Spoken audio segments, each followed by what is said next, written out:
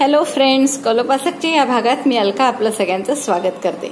मित्रांनो, मागच्या भागात जसं आपण एक ग्रॅनी स्क्वेअर पाहिला अगदी सोप्या पद्धतीचा, तसाच हा दुसऱ्या प्रकारचा ग्रॅनी स्क्वेअर आहे. म्हणजे अगदी चौरस करायचा आपल्याला वेगळ्या पद्धतीने. मागच्या भागात जो आपण चौरस घेतला तो असा आहे बघा, 2 रंगात केला होता आणि थोडी जाड लोकर होती. इथे आपण एकाच रंगाने आणि पातळ लोकरही. पहिला राऊंड जो आहे तो आपला या दोन्ही याचा सारखाच आहे की 4 चेनची रिंग करून आपल्याला 3 खांब 2 चेन 3 खांब, परत 3 खांब 2 चेन 3 खांब असं करून 4 कॉर्नर त्याचे तयार करायचे. पुढे फक्त फरक आहे की आपण मागच्या याच्यात काय केलं होतं, तर कॉर्नरला जो शेल टाकला होता तो आपण 3 खांब 2 चेन 3 खांब असा टाकला होता. तर आता आपल्याला जो शेल टाकायचा आहे तो कसा टाकायचा आहे, तर 2 खांब 2 चेन आणि 2 खांब. पहा इथे प्रत्येक कॉर्नरला काय केलंय, 2च खांब आहेत, दिसतंय. या सुद्धा कॉर्नरला 2 खांब 2 चेन 2 खांब, इथे सुद्धा 2 खांब 2 चेन 2 खांब. म्हणजे हा यांचा शेल आहे. आणि मधल्या ह्याच्यात जसं आपण इथे काय केलं होतं, 1 चेनची गॅप आली तर 3 खांब केले होते. पण इथे तसं न करता मध्ये जेवढेही खांब आहेत त्या प्रत्येक खांबावर खांब घालायचा आहे. म्हणजे सुरुवातीला हे 3 खांब आहेत तर 3वर 3 खांब येतील आणि कॉर्नरचे 2 वाढतील. असे 7 होतात, मग 11 होतात, मग 15 होतात. याप्रमाणे हे खांब वाढत जातात. तर अशा पद्धतीने तुम्ही सुंदरसा स्क्वेअर करू शकता. तर आपण याची सुरुवात करू. आता सुरुवातीसाठी आपण काय करणार आहे, 4 चेनची रिंग करायची आपल्याला. तर 4 चेनची आपण रिंग करून घेऊ. पहिले स्लिप नॉटनी सुरुवात करू नेहमीसारखी. तर मी एक स्लिप नॉट किंवा सुरगाट करून घेतली. आता याच्यात 4 चेनची रिंग करू. 1 2 3 आणि 4. आता रिंग करण्यासाठी पहिल्या चेनमध्ये आपण स्लिप स्टिचनी याला जॉईन केलं. आता पुढचे आपल्याला 3 खांब करायचे आहेत. तर 3 खांबापैकी पहिला खांब म्हणजे 3 चेन एवढा, कारण एका खांबाची हाईट 3 चेन एवढी असते. आणि मग यात 2 खांब टाकले रिंगमध्ये. खांब कसा करायचा तुम्हाला माहित आहे, परत एकदा पहा. सुईवर दोऱ्याचा वेढा घेतला, रिंगमध्ये घातला, रिंगमधून पुन्हा 1 टाका काढला, परत दोऱ्याचा वेढा घेऊन 3चे 2 केले, पुन्हा दोऱ्याचा वेढा घेऊन 2चा 1 केला. तर हे 3 खांब झाले पहिले आपले तयार. आता पहिल्या कॉर्नरसाठी मी ह्या 2 चेन केल्या. पुन्हा आपण 3 खांब करू याच्यात. तर आपण 1 खांब केला, 2 आणि हा 3 खांब झाले आपले. हातोहात आपण मागचा दोराही त्याच्यात घेत आहे थोडा, म्हणजे परत दोरा हाईड करण्याचं काम नको आपल्याला. आता कॉर्नर करायचा आहे म्हणून पुन्हा 2 चेन आणि परत 3 खांबाचा ग्रुप. तर आपण 3 खांब करू इथे. हा 1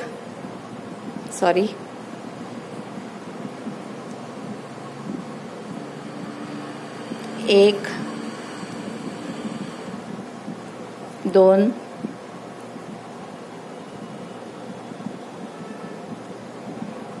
आणि हा 3.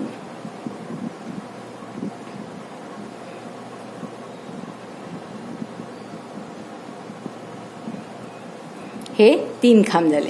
आता आपल्याला हे 3दा झालंय, चौथ्यांदा अजून करायचं आहे. तर आपण पुन्हा 2 चेन करू या कॉर्नरसाठी आणि पुन्हा आपल्याला 3 खांब करायचे आहे मध्यभागी. 1 रिंगमध्ये आपण 3 खांब केले, परत 2 आणि हा 3. आता हा चौथा कॉर्नर करायचा आहे म्हणून 2 चेन करू आणि पहिल्या खांबाशी जोडून द्यायचं. 2 चेन केल्या. आता पहिला खांब म्हणजे याच्या 3 चेन होत्या, त्यामुळे तिसऱ्या चेनवर आपण वरती जोडणार आहे याला स्लिप स्टिचनी. तर हा तुमचा पहिला चौरस पूर्ण झाला. पहा आता पुढचा चौरस कसा करायचा सांगितलं मी, की कॉर्नर जे आहेत त्याच्यात शेल करायचा. आणि आता शेल कसा आहे तुमचा, तर 2 खांब 2 चेन 2 खांबाचा आणि मधल्या प्रत्येक खांबावर खांब घालायचा. तर आपण पहिल्यांदा हा 3 चेनचा 1 खांब करून घेऊ. पहिला खांब झाला तुमचा हा. दुसरा खांब आपण याच्यावर करू, टाक्यावर.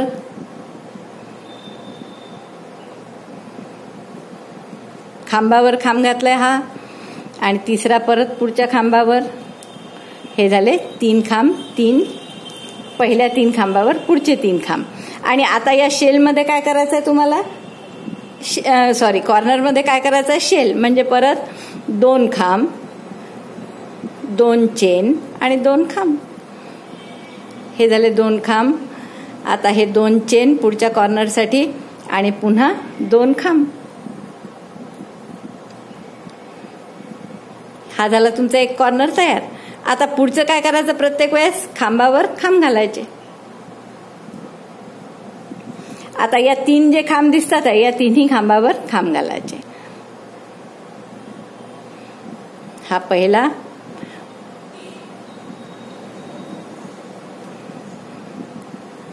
हा दुसरा आणि हा तिसरा. तिन्ही खांबावर मी खांब घातले. आता कॉर्नर येईल. परत कॉर्नरला काय करायचं, शेल. शेल म्हणजे 2 खांब 2 चेन 2 खांब.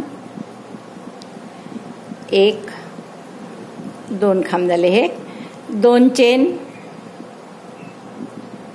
आणि पुन्हा 2 खांब. सगळं हे कॉर्नरमध्येच, कॉर्नरची जी 2 चेनची गॅप आहे त्याच्यात करायचं हे सगळं. आणि आता पुढे परत काय करायचं, प्रत्येक खांबावर खांब. म्हणून पुन्हा आडी घेतली, या पहिल्या खांबाच्या स्टिचवर टाकलं किंवा टाक्यावर घातलं. पुन्हा आडी घेऊन दुसऱ्या खांबावर आणि दुसऱ्या खांबावर घेताना दोन्ही दोरे घ्यायचे त्याचे सुईवर. हे पहा. आणि आता हे तिसऱ्या खांबावर. तर तिन्ही खांबावर 3 खांब घातले मी. आता कॉर्नर आला. परत कॉर्नरमध्ये काय करायचं, शेल म्हणजे 2 खांब 2 चेन आणि पुन्हा 2 खांब.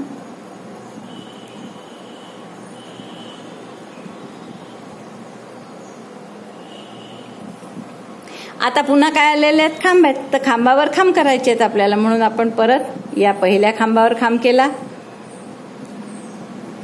दुसऱ्या 3 आहेत मित्रांनो म्हणून 3 करायचे. पुढच्या वेळेस 3चे 7 झाले आहेत. आता असे दरवेळेस 4-4 वाढत जाणार तुमचे खांब. आता हे तिन्ही खांबावर मी खांब केले. आता परत हा कॉर्नर आलाय म्हणून काय करायचं, पुन्हा याच्यात शेल करायचे म्हणजे 2 खांब 2 चेन आणि पुन्हा 2 खांब.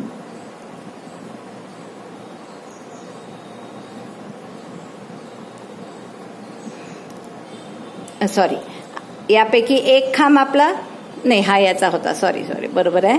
आता हे फक्त आपल्याला या पहिल्या खांबाशी जोडायचं आहे. खांबावर खांब जो घातला होता त्याच्या, तर तो तिथे आपला खांब म्हणजे 3 चेन आहे. तर स्लिप स्टिचनी मी तिसऱ्या चेनशी जोडून घेतलं.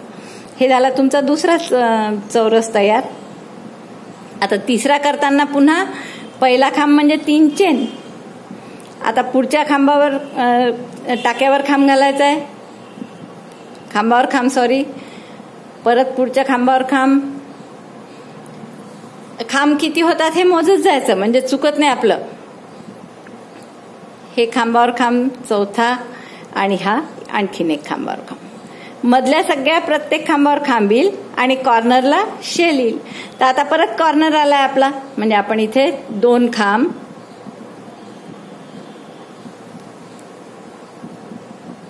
2 चेन आणि पुन्हा 2 खांब.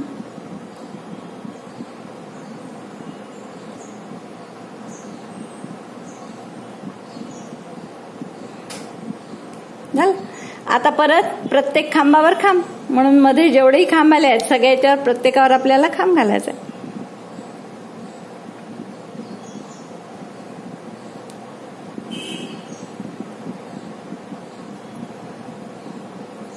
एक 2 3 4 5 6 आणि 7. मी तुम्हाला सांगितलं होतं की पहिल्या राऊंडमध्ये 3 खांब होते, पुढच्या राऊंडमध्ये 7 होतील. तर आता हे 7 खांबावर खांब घातले आणि आता कॉर्नर आला. परत कॉर्नर आल्यावर काय करायचं, शेल म्हणजे 2 खांब 2 चेन आणि 2 खांब. सगळं हे कुठे करायचं आहे, कॉर्नरमध्ये. फक्त ती गॅप जी आहे 2 चेनची त्याच्यातच पूर्ण शेल करायचा आहे म्हणजे 2 खांब 2 चेन 2 खांब. आता पुन्हा प्रत्येक खांबावर खांब 7 येतील हे मोजून घ्यायचे. 1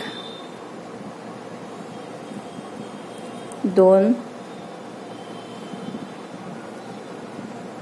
3 4 5 6 आणि 7. बरोबर मध्यभागी 7 आले. आता परत कॉर्नर आला म्हणजे शेल करायचा आहे, म्हणून मग 2 खांब 2 चेन आणि मग पुन्हा 2 खांब.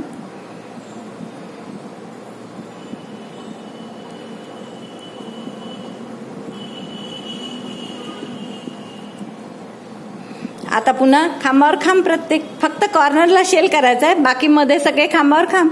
तर खांबावर खांब म्हणून मी सगळे 7 खांब येतील. आता आपले मोजत जायचे. 1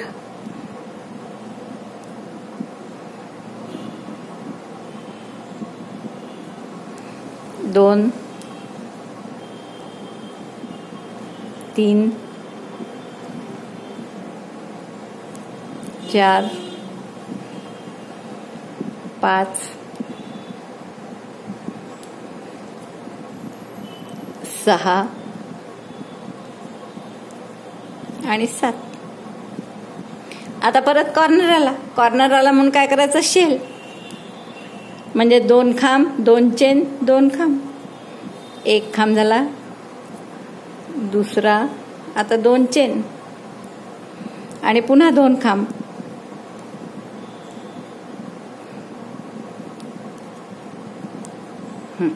आता हे फक्त किती टाके राहिलेत हे मोजायचं कसं, किती खांब येतील. आता 3 झाले, 7 झाले, आता हे 11 येणार आहेत. तर यापैकी आपले 2 झालेले आहेत. पाय इकडे 3 4 5 6 7 8 आणि 9 म्हणजे 2 राहिले आहेत अजून. तर बरोबर आपले 2 गॅप आहेतच. हा झाला 10 आणि हा झाला 11. तर बरोबर एकूण 11 खांब आले आपले. आणि हे आता पहिल्या खांबाशी जोडायचं म्हणजे तिसऱ्या चेनशी आपण स्लिप स्टिचनी जोडून देऊ. तर हा झाला तुमचा तिसरा राऊंड. तर असं आपल्याला आता चौथाही राऊंड करता येईल. 5वा जेवढे पाहिजे तेवढे राऊंड तुम्ही सहज याला करू शकता आणि हा चौरस असाच वाढत जाईल. बघितलं मित्रांनो किती छान दिसतंय ते. आता करताना कसं करायचं लक्षात आलं तुमच्या. इथून आता परत 3 चेन करणार आपण. जिथे असाल तिथे पहिला खांब म्हणजे चेन करायच्या. पहिला खांब म्हणजे 3 चेन केल्या मी आणि मग प्रत्येक खांबावर खांब घालत जायचा. इथे प्रत्येक खांबावर खांब घातला असा आणि कॉर्नर आला की परत काय करायचं, कॉर्नर आला की पुन्हा शेल करायचा म्हणजे 2 खांब 2 चेन 2 खांब असं करत जायचं. कॉर्नर आला की ते बाकी प्रत्येक शेलवर खांबावर खांब. आता हे इथे 3 7 नंतर 11 झाले आहेत. आता तुमचे इथे 15 खांब येतील एकूण. 2 या कॉर्नर मधले, 2 या कॉर्नर मधले, 4 आणि या मधल्या 11 खांबावर खांब म्हणजे 11 आणि 4 15 खांब होतील. तर असं हे करत गेला तर तुम्ही इतकं सुंदर तुम्हाला हे ग्रॅनी स्क्वेअर मिळेल. आणि हे तुम्ही तसंच सांगितल्याप्रमाणे मोठंही करू शकता. छान सुतळीचं केलं तर देवपाठासमोरचं आसन होईल तुमचं, किंवा जोडून केलं तुम्ही तर जसं मी मागच्या वेळेस सांगितले की लाल रंगाचे करा पांढऱ्याने जोडा तर तुमचं सुंदर असं बेबी ब्लँकेट तयार होईल. मित्रांनो व्हिडिओ बघितल्याबद्दल धन्यवाद आणि लाईक करा, कॉमेंट्स लिहा आणि चॅनल सबस्क्राईब करायला विसरू नका बरं. थँक्यू.